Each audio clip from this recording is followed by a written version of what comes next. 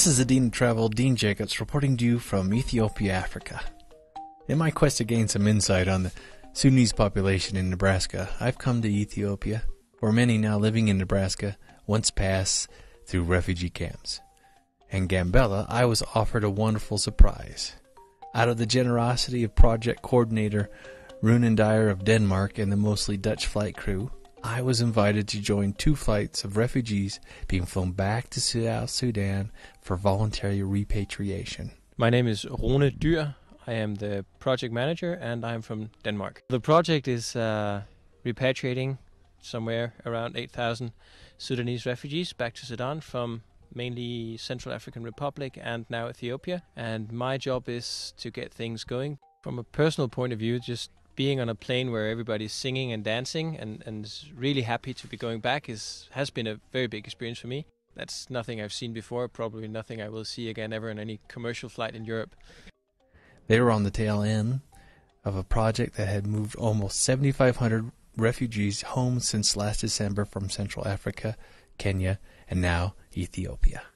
Peace in South Sudan has brought with it the opportunity for people to return home. Some have been away for up to 20 years.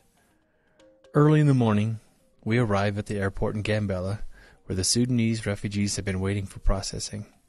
The United Nations and the International Office for Migration staff shuffle through the paperwork of the people who have volunteered to return home to their homeland in Sudan. Some look nervous, others excited as they wait for instructions.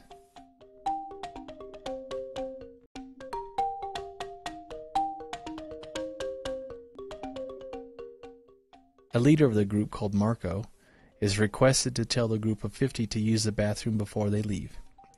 He speaks in the Dinka language to the group. Please use the bathrooms before we leave on our flight, as he points his finger in the direction of the shed that houses the toilet. Eventually, after about an hour of waiting and paperwork, the group begins to board the plane.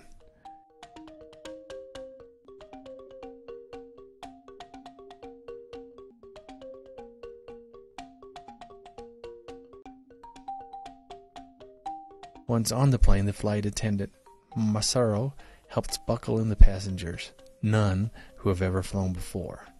She's a true saint, as I watch her change the diapers of countless babies in the walkway. The captain of the flight was Dirk Noorder from the Netherlands. It's Dick Noorder. I'm a captain of the Fokker 50 that flies for UNHCR IOM here in Africa, out of Gambella at this moment. These people have been moved around a lot, and at one time we've moved people who have been away from their families for more than 16 years. So, yeah, you see them smiling and then recognizing still after 60 years their families and the people they all know from the old villages. That's a good thing to see. Jerome was the first officer as they guided the plane through the clouds over Sudan to safety. As we took off, I couldn't help but wonder what was going through the minds of the people as they stared out the windows, watching Ethiopia fade away. For many, it was all they have ever known.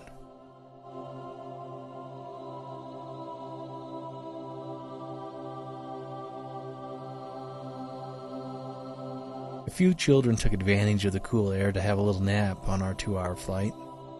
Others were given paper and encouraged to draw pictures to pass the time. I tried to help out where I could by visiting with people and listening to what they wanted to share with me. As the plane began to land, singing started to come from the seats of the passengers. People were happy to be home.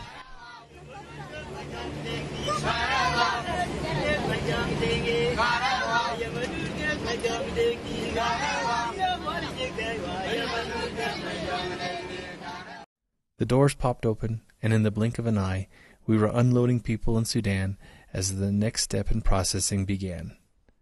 Many haven't seen family members in years, and they talked about hoping to be able to recognize people they haven't seen since their childhood. As our plane leaves Sudan, I peer out the window and I see the passengers we dropped off standing in the skeletal resting frame that poses as a terminal, and I wonder, what will their future be? I hope it will be better than the skeletal remains of these planes that line the runway. We wave goodbye, and our empty plane heads to Jimma, Ethiopia, the closest place to find fuel for the plane. The flight offers a chance to grab a short nap, and often a better sleep than the hot hotel rooms where the electricity always fails, killing the ceiling fan and leaving you to melt in the night. In Jimma, the crew would fuel the plane and themselves with a Coke. Repairs on the plane were the ongoing responsibility of the flight engineer Cyril, and generally everyone pitched in where and when needed, like when it was time to change the tires on the plane. Quiet moments are hard to find, but everyone gave Runen a little space for a moment as he battled some food poisoning. And maybe with a job like this, a little space is needed from time to time to come to terms with the enormous emotional task of bringing people home. I made some new friends, and I was sad to say goodbye. The flight crew dropped me off at the Jimma airport after the second flight, saving me a day and a 12-hour bus ride.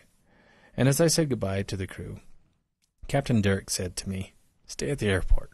We'll do a flyby."